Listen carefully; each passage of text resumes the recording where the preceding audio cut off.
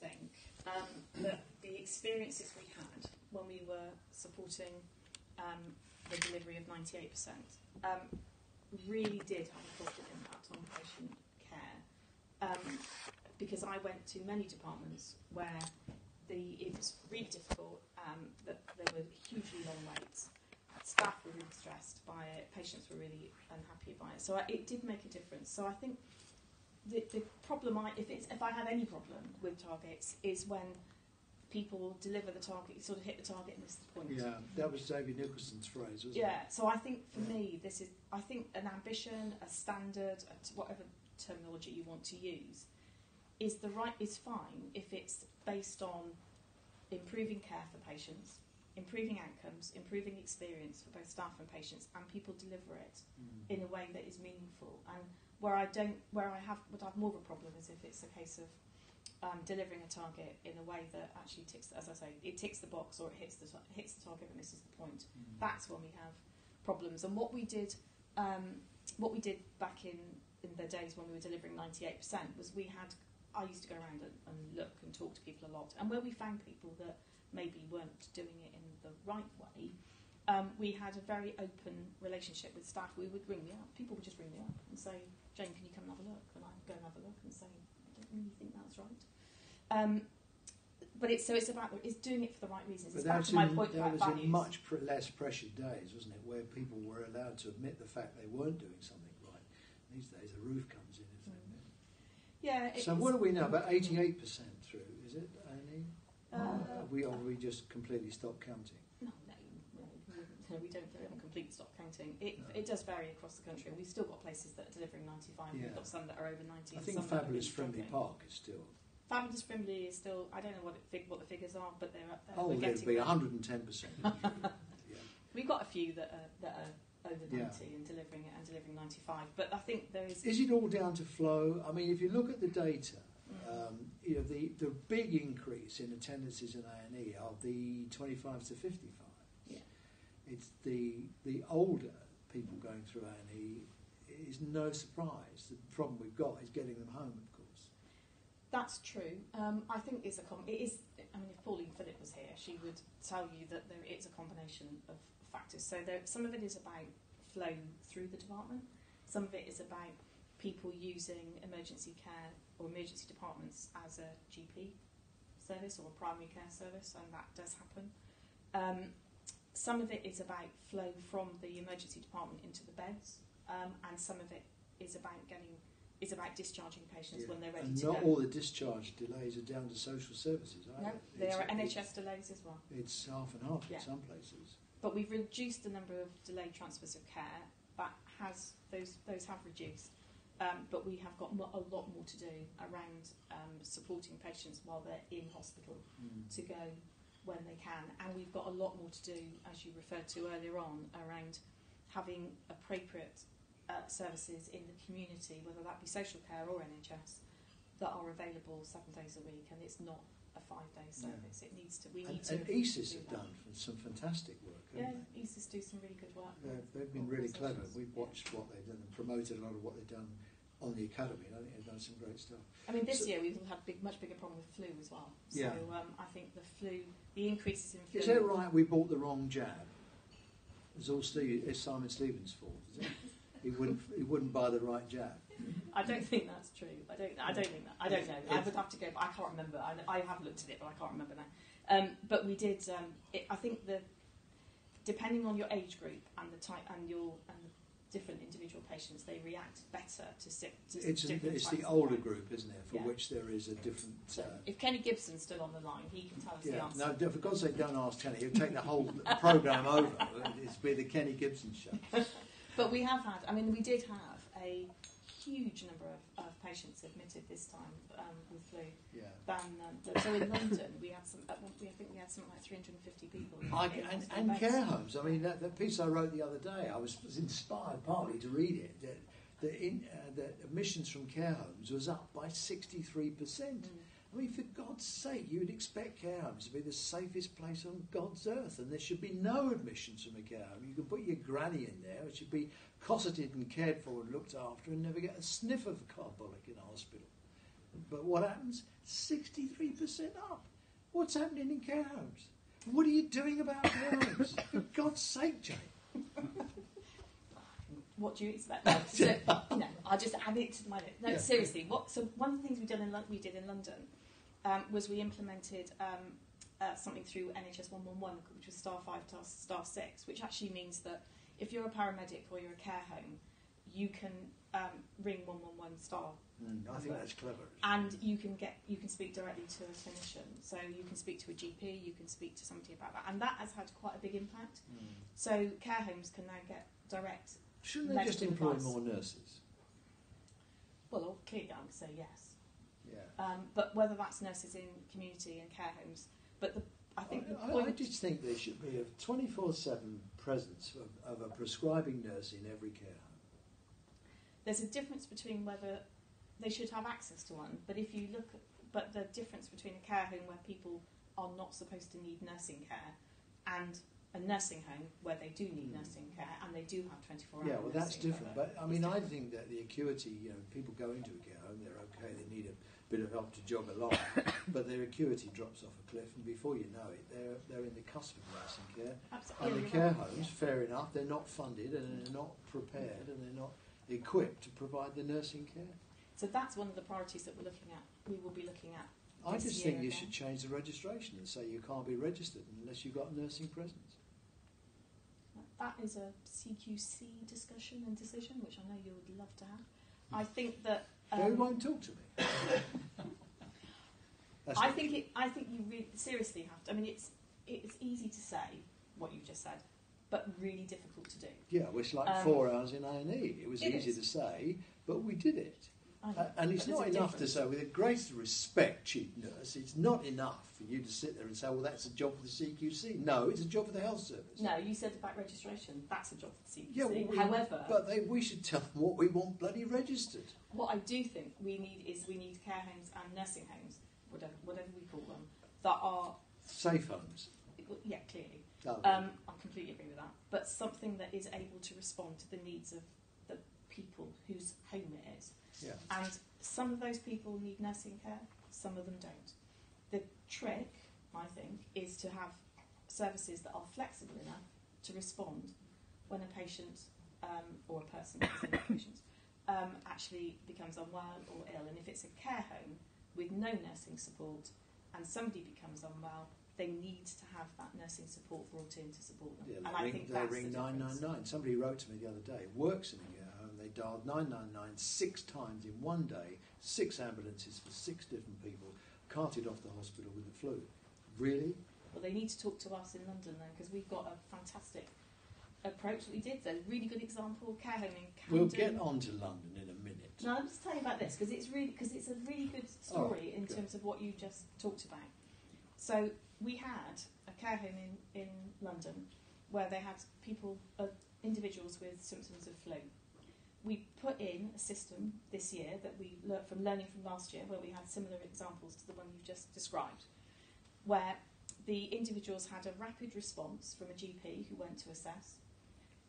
They were kept at home. We instigated antiviral medication, which was delivered to the care home within a matter of hours. There was additional nursing support that went in, and all of the patients that had flu or flu-like symptoms remained in that care home. Not one of them went to hospital. A year before, they'd have all gone, because that's that system is now being rolled out across the country. And the Nuffield have just done a report with some of the London CCGs, and very much the same thing. And we have we'll keep on about it. We've got the academy's got full of examples of how the care homes can be improved. But when you look at the data, the incidence of admissions from care homes, it just says sort this out, doesn't it? Anyway, so there you are. You pitched up in head office with a nice soft job as the chief nurse. Yeah. And when was that? 2012. March 2012. So in the last 6 years, we've run out of nurses. They've been not been given a pay rise. We haven't got enough of them. The whole thing is that we can't do safe staffing. But apart from that, how's it gone? It'd been a lot worse if I hadn't. That's the best answer, isn't it? I think it's a round of applause. Okay, so we'll pick our way. Shall we pick our way through the problems? Yeah. So Okay, we'll start with a bursary because you had a bursary. I imagine most people here have had a bursary of some sort. And it's curious, isn't it? Because it hasn't made the difference that people say it has. I mean, it has put some people off, but we've still got more people applying to be nurses than we've got places to train them. Across the country, that's true. Yeah. So so the numbers it has reduced. So I think everybody anticipated, expected, and said that we would see a reduction in the first year. The experience of student loan changes to the general degree population was that it dropped off for the first year and then picked up again. This year, so the UCAS applications for September of this year have dropped again, which is worrying.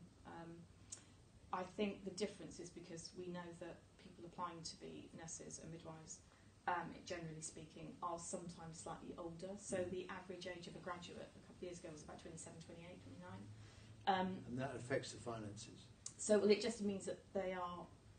So if you talk to 18-year-olds, most 18-year-olds come out of school and expect to have a loan to go to university. I think for many of them it's quite a surprise when they were previously applying to become a student nurse and realised they had a bursary. They just didn't necessarily expect that. If you happen to be a bit older and you've already had one job, or you may even have already got a degree, or your life is such that you may have a home or a fat mortgage, or it's slightly more difficult and more complex for people to be able to do that. So, but having said that, despite the drop in people applying, we still do, on an aggregate level, have slightly more people applying to become a nurse than we've got, than the places are there. There clearly will be some risks around that in terms of the type of nurse or branch of nursing. So we've had a bigger drop-off in mental health, learning disability than we have in some of the others, and there will be some differences in geography.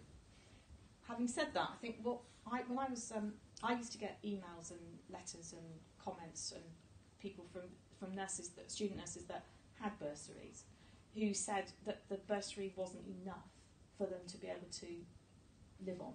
So they had the bursary, but they still couldn't afford to live and travel and go to clinical placement. So they would really struggle with that financially. So although, and I'm not trying to make this sound better than it is, but the access to the loan does mean that people can get more money now than they could before. Having said that, we still need to work. I think we need to monitor it really carefully. In theory, it should create more places. It should create more places because is that happening, Jane? Yes, there is a. I mean, we've funded through. We've funded the 25% increase in the number of clinical placements that people can have. So we've got the ability to take more students. HEI. So it was the Council of Deans and the universities that actually said, if we have a student loan system, we will be able to train more nurses, which was partly one of the reasons why that went ahead. So I think now it's a case of us having a really good campaign and something that actually really properly tells people what the role of a nurse or a midwife or a AHP actually is, because there's a huge amount of myth and negativity out there. And actually, when you talk to a lot of people, yes, it's really hard. People are working it can be so difficult at the moment in terms of workload and pressures and lots of temporary staffing to fill some of the gaps that we've got. But loads of people I speak to still love the job and still think it's a fabulous career. And so we need to shift my personal view is we need to try and shift the balance a bit. So we tell it as it is. We acknowledge the difficulties and the pressures and the really hard work it is. But we also talk about the benefits and the impact. You're right. I mean, I must say, as an outsider, if you look at the responses you get from NHS England about the problems, or generally, they're much more frank. If you look at the rubbish that comes out of the Department of Health press office, I mean, I don't know how anybody can work in the Department of Health press office and look at themselves in the mirror. I mean, they talk such rubbish. But you do talk, I think, a surprising amount of sense on what the problems are. So I think you've got that right, Jane. I won't ask you to comment on that, but... So I like the surprising, it's a surprisingly negative. Yeah, it's fine. Yeah. But it's unfortunate, Jane, but quite a few comments from newly qualified nurses and midwives going, yeah, that's great, we work with the student loan now, but actually my salary has now gone down and predicted will go down with the pay rise, with the proposed pay rise because of the increase in my student loan. So they're saying that it's been worked out for them that actually their student loan payments will go up. So it's tipped them into a high level of repayment because of their... So I'm not sure that... Is that so this right? is for just qualified nurses. I wouldn't argue with that because I did look at the numbers on this because I published a very comprehensive spreadsheet that Joan, the PAM, how do you pronounce his surname? Joan Constable. Joan, sorry, Joan, if you're listening. And he did a very complicated spreadsheet where he absolutely dissected the pay rise, and it's pretty clear that it isn't beneficial wholly across the board. It's not like a pay rise. It is selective. But there again, it was designed to be selective because the sort of band 5s and 6, it was targeted at them, wasn't it? It is really complicated to. It's not just like a pay rise that everybody gets an uplift. It has been targeted, and I think it's fair to say there probably are winners and losers. And I know from that the starting salary of a nurse, for band 5 nurse, I think goes up by 2021 just over 25,000. Yeah, well then that's right. If it's 25,000, it will put them into. And of course, the student loan repayment that will has put gone them up into to 25,000. Yeah, that will put them into repayment territory almost immediately. Whereas previously, I think it was about 23,000. So they didn't repay immediately. But their salaries were lower, so they would. Yes, that's right. So I think it is fair to say that there are winners and losers, but it's so complicated that I don't think anybody can decide who the winners and losers are. I don't know. If you're a loser, I guess you'll know. You'll work it out for yourself. I guess so. And I think well, I mean, what are we to make of the pay rise? Because it seems to me that the RCN, the RCN are going to put it to a ballot, are they? So it will go out to consultation. All of the unions they have to consult. Will be consulting. Yeah. And so the consultation will run. It will be up to individual members of those unions to decide what they think about the pay rise. My understanding is that all the unions are recommending acceptance of it, including the RCN. Isn't the GMB? The GMB is the only one that isn't, as far as I can remember. But it will be down to individuals, and I think it's a decision that every member of staff, everybody that is on an agenda for change, will need to look at what it means and look at what decision they want to take. People have worked really hard with the unions and staff side and department and NHS employers to come up with proposals, and we know from what the government have said publicly is that they've put £4.2 billion into it over 3 years. Well, that's right. It's at so least infuriating when they say, "Oh, we put a shed load of money," but but it's not as easy as that. I mean, we've got a group of I would go as far as to say probably the backbone of the NHS with junior doctors and nurses. I mean, and nurses particularly, they've gone 7 years without having an uplift, a pay rise, a blanket pay rise. And, and then now we've got a result that's so complicated no one can work it out, and it's a fudge. But I think on the other hand, you have to accept the fact that, I mean, these are government choices, and we don't want to go into the politics of it, but I think people have got so far behind that it's beyond the life of one parliament to catch up with. I mean, you can't neglect to give pay rises for 7 years and hope to catch it up in 1 year. The economy won't stand it. No, and it has been incredibly difficult for many years, and pretty much for the whole time I've been the CNO. I mean, there was a complete pay freeze for 2 years. There has been a 1% pay rise for several years, and of course within that there have been incremental rises for people that are on agenda for change. But if you happen to have been on the top of an increment, then actually your uplift would have been a lot less.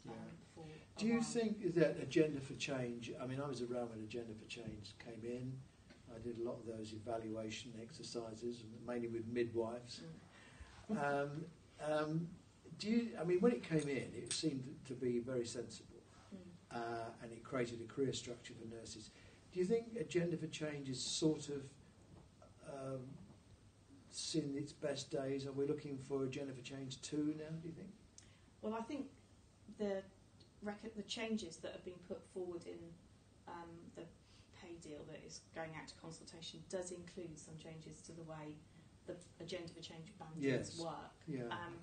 And I think that's something that we need through to... the pathways, Yeah, isn't you it? can Progression through you the go pathways. faster but you can go through it faster. But I do think that's something that people need to look at quite carefully, and we need to review what happens in the future. But certainly there has been. This is why I think the current BPAD has been so complicated for people to get their heads around, because it's not just about the uplift; it's also about the number of increments and the progression and what that means, and actually differential increases for people at different levels. So obviously the lower banding staff getting higher increase initially. So that I think it is incredibly complicated, and it does. And for every individual, they need to look and review it. Yeah. I think. Well, they'll make their own decision, Yeah. and we'll see what the result of the ballots are. Yeah.